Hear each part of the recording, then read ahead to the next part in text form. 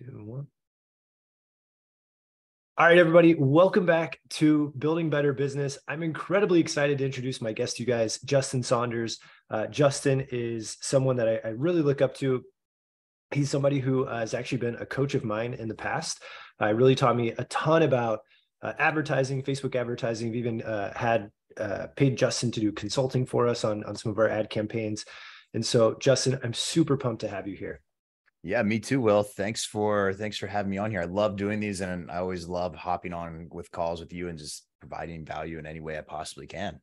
Yeah, man, I love it. One of my favorite things about you, Justin, is you're just super real. I think there are a lot of just people you meet who you're like, are they who they seem to be? And man, you're one of those people who you've built an incredible image as well, or personal brand is probably a better way to say it. Like, dude, your Instagram is huge. You've grown so much.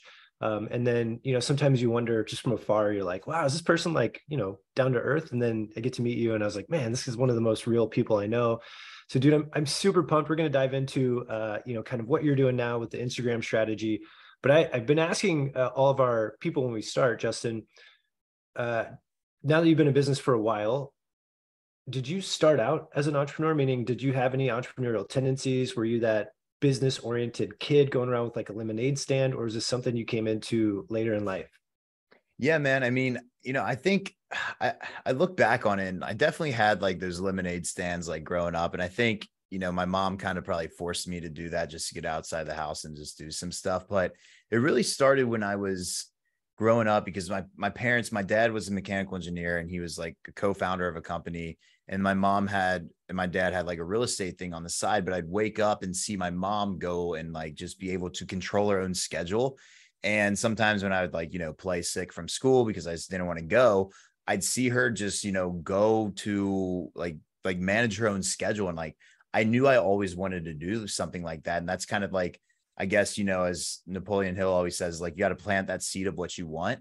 I didn't know that this is what it was going to be, but it started growing and growing. And remember, there was one time in high school, I was like, dude, I have absolutely no idea what I'm going to do, but the term consultant sounds really cool. And then it started growing more and more. And then in college, I got, to be honest with you, in college, like I just went to college to party and network and have fun. So after about like 3 years of partying, it kind of just hit me. I'm like, I can't do this the rest of my life. So I got this position at this company where I learned how to sell print and digital ads. And this was like before like digital advertising was like a huge thing. It was kind of like that transition. Yeah. And I remember just like after I sold my first package of it, I was like, well, one, I can actually sell this stuff. Two, I started seeing everybody around me. Like every time I was on a bus, I remember everybody was just scrolling on their phones. So I started using that in my pitch. And then eventually that company ended up just going selling digital only. And I went my separate ways because like, well, if I can learn how to sell this, or I can learn how to fulfill on this, instead of getting 10% of a commission as a college kid, which at the time, a couple $100 was all I needed. Was like, well, I can make 100% of this and like start something out of it. So that's kind of how like the 1,000-foot overview of the entrepreneur, like planting the seed kind of grew to where I was. And I really think if you're a big Napoleon Hill fan or anyone else, like they always talk about like having that burning desire and like that seed that's growing. And even if you don't know where it is, eventually it'll start sprouting. Yeah, dude, I love that. I didn't even know that part of your journey, man, of in college, of having that experience of talk about cool timing, because that probably, you're right, was probably around the turn of Facebook, Instagram advertising just really starting to take off. And if I remember right, dude, the last time, one of the times we talked, you didn't go out of college right into like starting your own business or advertising. Did you work, if I remember right, you worked a job somewhere, or am I making that up?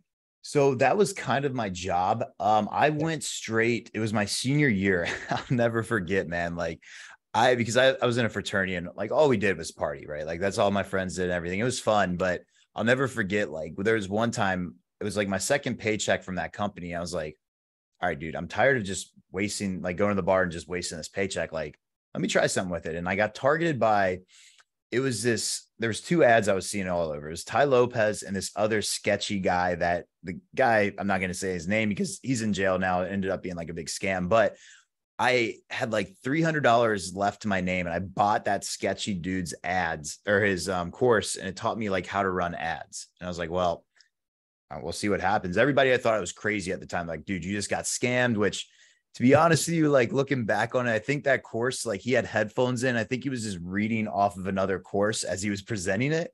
But I got the information. And the one thing that he said that always stuck with me is like, dude, if you can learn ads, you're going to be set for the rest of your life. And that's what I did. So I didn't make any money with that. Went and got another paycheck, and then bought the Ty Lopez course. And then that's when I started the agency. Okay. So you started the agency pretty much right out of the gate. When was this, like, time wise? This was let's see, like 2017. Okay. So about 5-6 years ago now, we're recording this 2023. So 5-6 years ago, will you walk us through the first kind of, I don't know, year of business? Like you're going into this, I'm assuming. I know you had parents who obviously had, your dad was a co-founder and your mom was in real estate. So obviously seeing business like operating, around you, maybe not, being pulled into like financials and stuff like that. But that first year, what was that like, your transition from, being in sales, and then, hey, you're in charge now of lead generation, you're in charge of all the selling, you're in charge of all the fulfilling. What was that first year like for you, switching over to business ownership? Oh man, it was the best worst time of my life is the way I like to describe it. It's because if I go back to like when I was in college, I was pledging, and that's what everybody says, like when you're pledging a fraternity, it's like the best worst time of your life because it's so much fun, but it sucks at the same time. And that's how it was for business, because I had like really bad shiny object syndrome. So I was trying everything, dude. I was doing the agency, but I was also trying to do like get into like Forex, Shopify, drop shipping, all of this stuff. And like I had like a little bit of success in each thing. And I remember one day I was I forget what happened. I was talking to, I think I sat down with, because I was telling my mom, like because I had no money at the time. I was like, I got to figure out something because I can't live. And she's like, all right, well, sit down to this real estate guy that I know, because I was a little bit into real estate, and just talk to him. I was like, all right. So I sat down with him. He offered me a job to work with him. And I was like, I immediately was like, hey man, like I appreciate it, but no, like I got to figure this out on myself. And I remember going home that night and I wrote down every single thing that I was doing, which was like, agency, Shopify, Forex, real estate. It was like 5 different things, man. I remember just crossing them off. And the thing I circled was agency, because I was like, this is one, I know how to sell. 2, I'm almost there on delivering. So I just went all in on that. And then that was like the next, like, I think I was in agency for probably like 4 or 5 years, give or take. And then I started slowly transitioning into the consulting side, because I just really like working with people like yourself and just giving the advice that I've learned, because at the time, every single dollar I was making was going back into a coach, a consultant, just to learn. And like, dude, I remember I got started roughly with like $42 in my name, and had like $40,000 in debt, and just went through and was like, I know where this tunnel is going to end. Yeah. And putting your head down is like the best decision you can make when you first get started.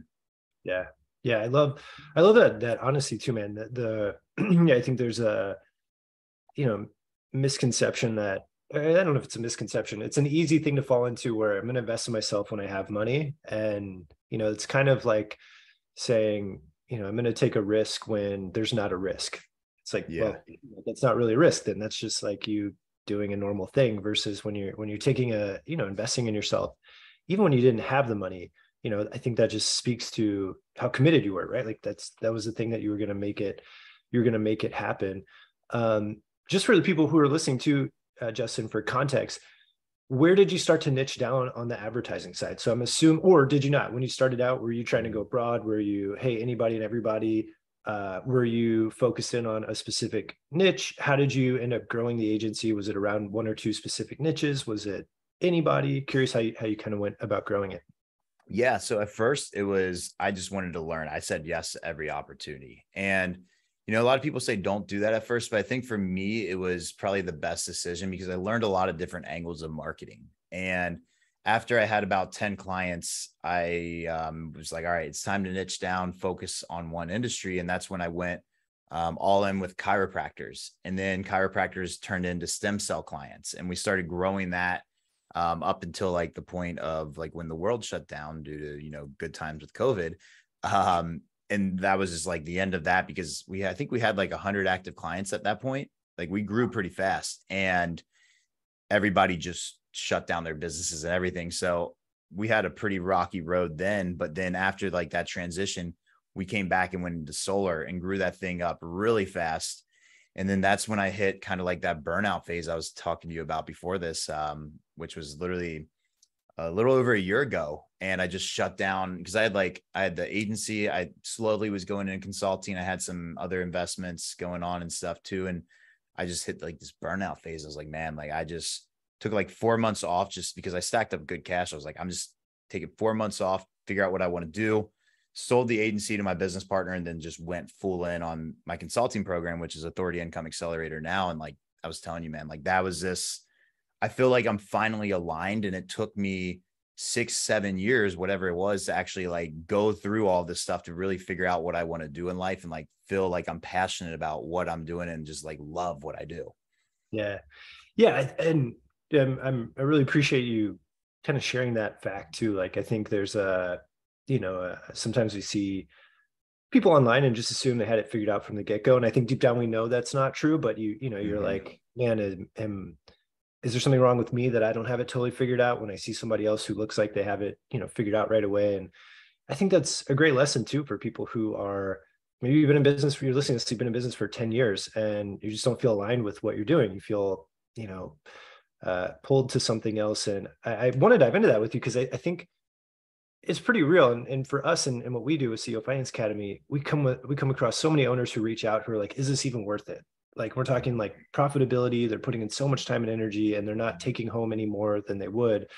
So I'd love to kind of go through this with you of how did you end up making the decision to go from agency to consultancy? We'll dive into, because I want to dive in a minute to Authority Income Accelerator. How did you make this switch from the business model that you were used to, right, to done for you, you knew you could fulfill on that, into the consultancy side? We have a lot of online business owners who are listening, who are probably marketing agencies, agency owners, who are like, oh man, consulting sounds great. I don't even know how to make that switch.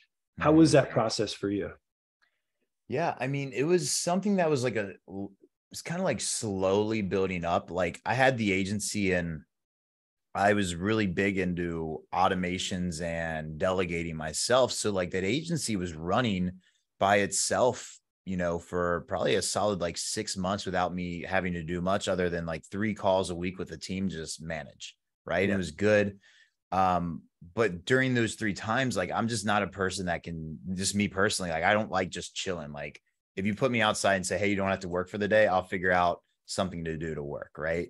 And I think that's just, some people are like that. Like, I really think like, if you look down my family line, like my mom and my grandpa are both like that. Like they're always doing something. Right. And like, I know you're probably the same. Like, so there's a lot of people out there that are like that. And it's like, that's just how I was. So I was like, all right, well, I really like, just networking with people that are kind of like myself. So I started getting on calls with people and I realized the stuff that I knew was, pretty valuable stuff. So I just started just reaching out to people. I was like, hey, well, people were reaching out to me and saying, hey, can you help me grow my agency? I see you're doing some pretty big numbers. I was like, yeah, for sure. And just started slow. Like, I think my first call was like $100 per hour. Right. And then I started bumping that up to like 500 to 1,000 and then 2,000. I was like, all right, well, now I got to like build this into something. So I kind of always had it going, kind of always had it on the back end. And I would suggest for anyone that's kind of thinking about that is, don't just stop cold turkey. Like, you need income to be able to make your life, to live a happy life. You really do.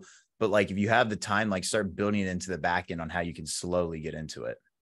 Yeah, that is such good advice too. Easier way into it instead of cold turkey. I think that's just so powerful of, especially if cash flow is tight or it's going to be tight while you're making that transition. Yeah, because dude, you can't if you're not mentally okay up here, you can't make the right decisions in your business. And if you look at the number one of the biggest stress indicators in the world, it's finances. And that's why, like, at the time I used to coach a lot of beginners to get started too. We strictly just work with business owners now, but at the time with beginners, what I would always recommend with them is like, don't just quit your job and start this. Like, you need safety, you need security, because if you don't have that, you're not going to be thinking like well up here. And if you're not thinking up here, your business isn't going to be running the right way. Yeah, that's so true. I want to shift to Authority Income Accelerator, man, because you've obviously been, this is your consulting program. You've been just crushing it. I see your ads all the time now on Instagram. And so for anybody who doesn't know, will you describe for our listeners what Authority Income Accelerator is, what it's all about, and who it's for? Yeah. So essentially, Authority Income Accelerator is for coaches and consultants that are looking to scale, right? And the way that it works is we help our coaches turn their Instagram into what we call like a client acquisition funnel, and then run ads to get more clients. And we have a unique strategy about it. And I think that's the thing that's really standing out in the marketplace is, a lot of people try going out there and they do all these different strategies to grow. They try like a bunch of different lead generation, like they try Facebook groups, they try VSLs, they try webinars, they try YouTube, they try LinkedIn and cold email. And for us, it's like, we don't focus on all kinds of lead generation strategies. We help our clients build one client acquisition system that works, which is essentially like, I kind of like explaining it where we help them turn their Instagram into like kind of almost like a spider web. And then we run ads. So like once people go to your page, even if they message you, don't message you, like they're always going to be in your ecosystem due to like retargeting and a bunch of the back end side of things too. But it's essentially a business growth accelerator for business coaches and consultants. Okay. And I'm just curious, why Instagram? What led you down that path? Was it something that you'd had personal success with? You were seeing other clients? Like you said, we have all these different channels, right? We have all these different distribution channels we can advertise on or do cold outbound. How did you settle on Instagram, or what was there a reasoning behind choosing that? Yeah, for me, I always like just building a brand on Instagram. Like I always just personally liked Instagram better than Facebook or anything else. And it just hit me one day where I don't know how it happened. Out of nowhere, I was just messing around in the ads manager. I was like, all right, well, let me just put up some Instagram DM ads and see what happens. And sure enough, like the cost per result was literally half of what I was paying on Facebook. And they were actually meaningful conversations. So I was like, well, this can go somewhere because, if you think about it, like a VSL standpoint, most of the time, like when you run ads to a VSL, you get people that come in, but they don't have anybody to talk to. It's like, maybe they have a question that they want to get answered. Maybe there needs to be trustability, like authority, something to be built to help them convert. And like for us, we essentially turn like your Instagram into a VSL. And my favorite part is just that the fact that when someone comes in your ecosystem, they can like book a call with you, but they can also like have a conversation with you inside the DMs. And the way that we go about scaling that is we bring on setters inside our messenger. So like I have like right now, if you check my Instagram, he's probably having conversations with people that are opting in from like a free lead magnet or a direct offer, like just asking about our business. And I think it just builds more likability and trust in the process because the VSLs and webinars, like they used to work really well. Again, I'm not saying they don't, but like, I have some friends that are spending like $600,000 a month on them, but that's the reason it doesn't work for like a lot of people that don't have that type of budget monthly is because, you have like my friend spending $600,000 a month on ads. That's in the same industry as you towards a VSL. It's going to jack up your prices and you're never going to be able to get into there. Whereas the Instagram side of things is a little bit more like personal, and we do like attraction-based marketing. So you attract your ideal type of clients. Yeah. I think what's, really smart about that too, as you're talking about it is, I think, I don't know if you see people picking up followers, but assuming they're engaging and they do follow you, if the algorithm's so smart that if you've had a conversation with them, now your story, if you post stories, right, you're popping up almost immediately in their front, the first like 4 or 5 that you can see at the top. Whereas if you never have DM conversations with people, they just like start ending up, 75 stories to the right that you never, unless you're watching 10 hours of stories a day, you're never going to end up finding. So I think that's another really great thing. Are you seeing that? I'm super curious. Are you seeing people picking up followers as they go? I know, or is that even an aspect of the strategy, or is it something that just kind of happens, as indirectly of running the ads? It's more of an indirect thing. I mean, we've done campaigns where it's to get followers, but at that point, it's like I don't really care about followers. I care about conversions. Yeah. And what we found was from like when we're doing good ads calling out our ideal audience, we naturally get followers. And about half of our booked appointments just comes from my setter reaching out to being like, oh, hey, appreciate the follow, man. Sick feed. How long you been in the fitness space for? And then it starts the conversation. Then we just book them from there. And then if it's a good fit, we work together. So a lot of our actual people that we work with just come from being a follower from an ad. Yeah, dude, I love that. And I think the I think you make a good point too of people who maybe been in, if someone's been in business for a while, it could feel overwhelming or time consuming to be the one in there DMing, right? And I'm a huge believer that you should at least understand whatever skill you're delegating to some degree, at least so you have some oversight. But the fact that you could bring a setter in to do that, to have somebody who can manage that and take that off your plate is, I just think it's so smart. I am curious for you, where do you see the future of conversation marketing going? Because I think with the DM ads, right, it's how do we get people into conversations? Mm-hmm. The Facebook group strategy for a long time was the same thing. Get in my group, let me just start a convo with you. Do you see that continuing to last for a while? Or are you feeling like, hey, maybe it's something that is going to play out at some point? How are you feeling about the future of where conversation marketing is going? I think the future of it is it's the future of the group. I mean, it's the future of the social media because I mean, Instagram, I don't know too much about the Facebook group side of stuff, but I know like Instagram has came out and said like we're really pushing messaging and we're really pushing building the community because if you think about it, these sites, they all say like, we want to keep you on our platform, right? So like when you drive traffic from Facebook to a VSL, they're going to charge you more rather when you do Facebook to like a lead form, right? Same thing with Instagram. If you keep people on Instagram, they're going to reward you better for that. So it's like something, it's a win-win with the algorithms. And that's the other thing that I've realized with doing this, dude, is like, you want to do whatever is the most appropriate for the algorithm that you're working with because you want to stay on their side. And that's what it kind of comes down to with Instagram is like, they want to keep people on Instagram. They don't want to push people to Facebook. They don't want to push people to a YouTube or some website or funnel that you have. They want to keep people inside there. So I really think it's a future of it, man. I think the people that jump on board now are going to have a huge advantage in a year or two from everybody else.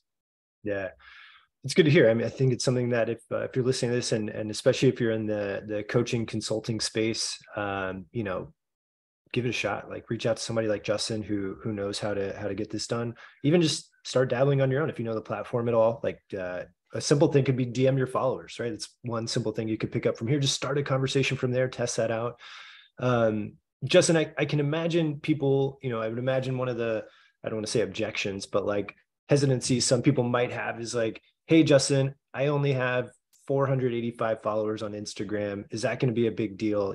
We see you've got over 100,000 followers. And so naturally it's like, well, of course it's going to work for this guy. He's got a huge profile.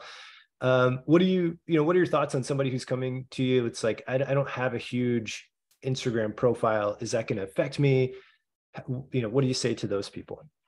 It's more of an advantage, honestly. And it's crazy to think about, but it's because it's that whole like trust and likability thing where let's say you have like, let's just say you have like 3,000 followers compared to someone with like, 300,000 followers. Like if you're opting into someone with 3,000 followers compared to 300,000, you're going to psychologically think, okay, well, this person's going to be able to connect with me a lot easier. Like this person with 300,000 followers, they're getting probably blown up every single day. And that's like why with me, like I'm trying to keep it under 150 because I don't want to get too high up there where, someone on the other side's like, oh man, like they just got too much stuff going on. But at the end of the day, it's still like that attraction-based marketing. So you're going to attract the right type of people. But I really think like, and what we tell some of our clients, like, if you have a less following, like the best thing you can do is just be like really engaged and just really care and like be very consistent. And that would be the best thing for your advantage. Yeah, it's a good point too, man. I think, honestly, if I ever see someone with like 100,000 followers or plus, I just assume I'm not talking to them, like that they would have someone managing their account. And then I've found out sometimes it's, it's not the case. Like it's actually them. And I'm always like, whoa, that's amazing. I can't imagine what your inbox must be like, if that's the case. But I think you're right. Like if it's somebody with, less than 10,000 followers, even less than 1,000 followers, I'm more likely to think it psychologically. I'm probably connecting with them. I'm probably talking to this actual person. And so I can see where that would be super helpful too. Without giving away secret sauce stuff, just for a little bit of tactical help with people here. So before they start running ads, I'm assuming you'd want them to have some kind of baseline content on their Instagram, I would imagine, to make it seem, yeah, I can't imagine we'd run it to a profile that has no picture or zero videos.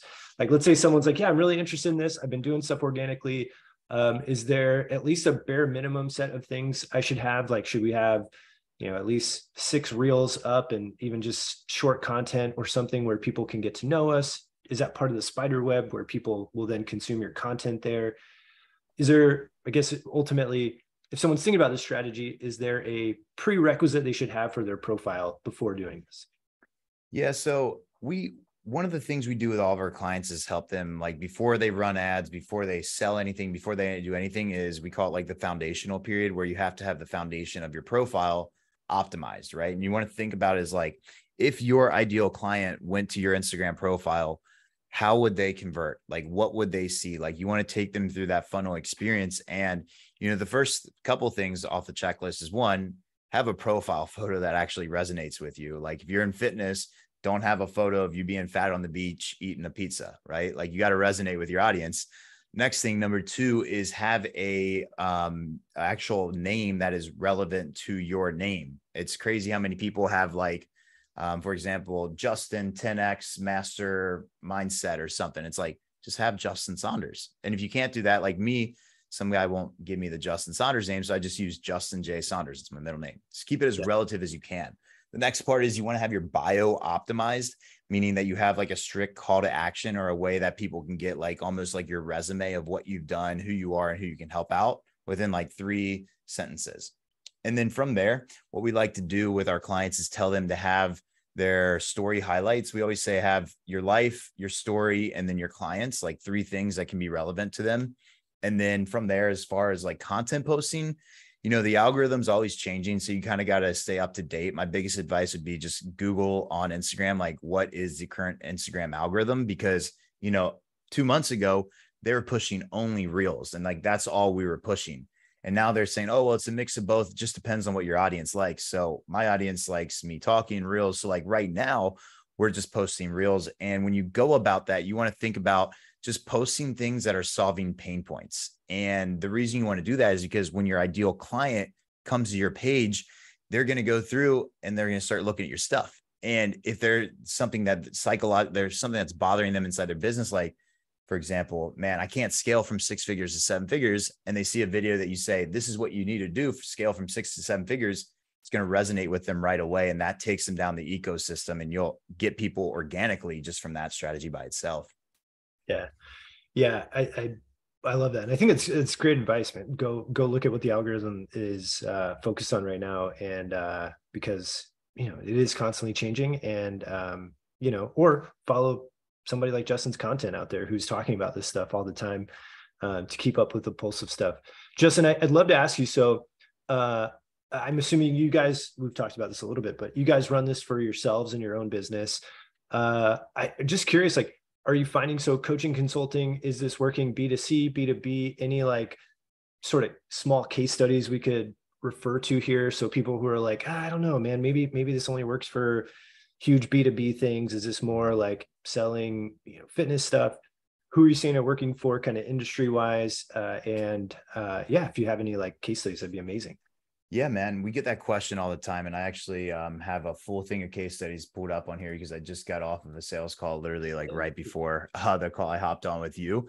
But and I'd be happy to share them with you. But like, I'll give you a couple that I'm looking at right now. So like, one of our clients, she was in the executive fitness coaching side of things. So like high end fitness coaches, like executives, right? And like, before working with us, she could only get clients on LinkedIn. She's like, I can't get them on Facebook or Instagram. Like, I just can't find them. So we helped her get it down, get everything dialed in, get her funnel up to place. She spent $8K and made $50,000 within the first couple of months of working with us. Her programs are only 10K pay in full. So that just shows like you can get the highest type of people on there for the B2B side. Yeah. And we got people like, we've got a lot of people in the trading space, like teaching other people how to trade. which is an industry that it's crazy. I was telling one of my clients today is like, if you're in that industry, I don't know what it is, but it just blows up with this strategy. Yeah. Like one of our clients, trading consultant, just was posting reels before, had like a $200 product. We helped him bump up his prices to 5K. And he went from, I think he was doing like $800 a month to, he just texted me the other day and said he had $61,000 already this month and less than $2,000 in ad spend. So his is a little bit more on the crazy side of the results, but I do like saying that because it's just encouraging for people out there to see that too, is like anyone can do this. You just have to like have the blueprint for it. And, we work with trading consultants, fitness coaches, real estate experts, local businesses, B2B experts. So like, we haven't really found, even recruitment works really well. We haven't really found somebody that hasn't worked with this, to be honest with you, because like, you just got to think about, if your ideal prospect is on Instagram, then we can get them, Yeah. And I'll say too, for just to reemphasize this, or to emphasize your point. So for us at CEO Finance Academy, we sell a financial coaching offer. And I would say that at least 60% of our, I would say, qualified prospects come from Instagram. So obviously we're running on both Facebook and Instagram. And, we're kind of thinking like Facebook will win, there'd probably be more just broader reach. And what's interesting is we're getting 6-7 figure business owners coming in primarily through the Instagram side of things. So just another thing, we're running them more to a training style, but just to emphasize your point that even if you're running higher end B2B services, these people are on Instagram and decision makers are on there doing that as well. So just to back up kind of what you're talking about as you're saying that, I was like, yeah, that's where a lot of our clients are coming from. Just, I got 2 quick questions before we kind of end this, and I want to thank you for your time. First question, easy. I don't know if this is an easy or tough one, man. I've seen a lot of pictures of you out traveling and you're buff. So you've got like your shirt off. And what I noticed is you got a ton of tattoos, man. I got to know, what's your favorite tattoo, or is it too hard to choose? I do have a full sleeve over here. So it is pretty hard. I think my favorite one, it's kind of hard to see right there. It's probably backwards because of the camera, but there's a clock right here. And I got this in San Diego when I was living there. I'm in Tampa, Florida now, but the time on the clock is 5:18, and the 5:18 stands for my birthday, which is also my brother's birthday, but born 2 years apart. So we share the same birthday, May 18th. And I think that's like one of the most meaningful ones on here. I mean, I got a couple, but like, that's the one that like stands out to me a lot. Yeah, dude, that's awesome. What a crazy coincidence, or I don't know, coincidence, but I don't know, man. timing of that, man. That's that's wild. And then next question, just because I think a big part of this is people, business owners are hoping one day to have more freedom. You're at a place where you're able to do a lot of cool things. Would love to know, man. I see you traveling all the time. What's one of your favorite places you've been to lately? Ooh, man. Well, I'm heading to Switzerland in 3 weeks for one of my friend's birthdays. He always has like a big ordeal for his birthdays, and we always just go snowboarding with him. So that's the first time I'll be in Switzerland. So I might have to update you on that. But dude, to be honest with you, like, I love just going to Cabo San Lucas in Mexico, just because it's a pretty quick flight from here in Florida. And it's like, every time you go there, it's like they treat you so well. It's so much fun. The scenery there is amazing. So like, for me, I'm all about convenience, and like, that's just a quick flight from here to Cabo. And right now, that's my main go-to. Dude, I love it. And you're gonna have a blast in Switzerland, man. It's been probably 10 years since I've been there, but dude, unreal. I think you're gonna have a blast. One last quick one. What's the next bucket list destination you want to go? Like that you feel like, man, I just got to get there and go see. Yeah, man. I think bucket list would probably be Bali. I've never been. And the reason I haven't been yet is before COVID, my business was in like a really solid spot where I could just, travel for like a month and it like this with check-ins and it'd be fine. Right now, I feel like my business, it could still do that, but I'm just really focused on what I want to do. And like, it's just a part of me. So like, it's probably something in the near future, in a couple of years, I'll probably do, just because it's like, I don't have to do it right now, but I do want to experience that. And if I'm going to experience it, I want to experience it the right way and not just go for like a week or so. Like I want to actually go for a couple months and like kind of like live and go with that, because like right now, like I'm pretty involved in my business. Like I just love it, you know, and like even talking to our clients and, you know, everybody's on like majority of our clients are on EST, like most are in the US. We do have some in UK. One guy just joined from Germany and Dubai the other day. So it's like, we're growing a little bit like with other places like that. But for me, it's like, I just like what I do, and like the time zones just work how it is. So that's the other reason I like Mexico, is because it's very similar. I think it's what they're like an hour behind or something like that. So everything works pretty well. Dude, I love it. Yeah, Bali, I feel like you should go for 2 months anyways. It's a hike to get there, so you might as well stay and enjoy it. But dude, Justin, I just want to say thank you so much, man, for taking time to do this. If anybody's interested, listening, and is curious about the Authority Income Accelerator program, or they just want to know about you and keep up with you, what's the best way for people to do that? And or how can they reach out to you? Yeah, just check me out on Instagram. It's Justin J Saunders, Jay. That's my middle name. And that's where you'll be able to find out more information about my company. I got a link in the bio with that. And like the other thing I would say is like, if you're curious about getting started with this, just like check me out. And I post a lot of, I mean, honestly, like the free game I put on my Instagram is probably enough to get you started in the first place. So just check out that and you'll be good to go. Cool. I will, if you're listening to this too, and you're not driving, check the show notes too. I'll have a link to Justin's Instagram, as well as to the website. Justin, huge thank you, man. I know you're super busy. I really appreciate your time doing this. Thanks, Will. You got it, man. All right, guys, we'll catch you on the next episode of Building Better Business.